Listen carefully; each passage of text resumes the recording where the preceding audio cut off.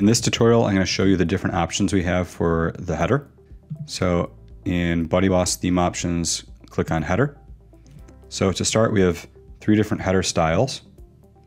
We can go with this first one where the logo is to the left. We can use this one where the logo is in the middle. And we can also use this one where we force the buddy panel to be open and put the logo in there. This is really useful if you have a tall logo.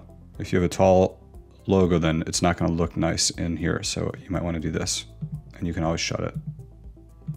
So I'll go back to this. And then we have sticky header. So you'll notice that when I scroll, that the header sticks to the top. I can turn that off.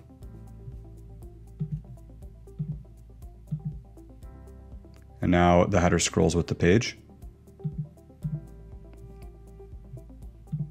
Header height. Will just give us a huge header. I wouldn't go that big, but you might want to, depending on the size of your logo, you might want to adjust the header height to make sure everything looks nice. And then header shadow. So you'll notice here that we have kind of a drop shadow here. You can turn that off. And well, the shadow's there still when you're scrolling, but in the main position, it's just like that. I like the shadow, but depending on your color scheme, you might want to hide it. If it affects things, like if these are the same color or something. Just that little shadow. And then we have header buttons. So we have a button for search, and we have a button for messages, notifications, and shopping cart. These depend on some features. So shopping cart, you have to have WooCommerce activated. And messages, you have to have the messages component activated under components. So if you have these activated, private messaging, then you'll see 2 additional icons here.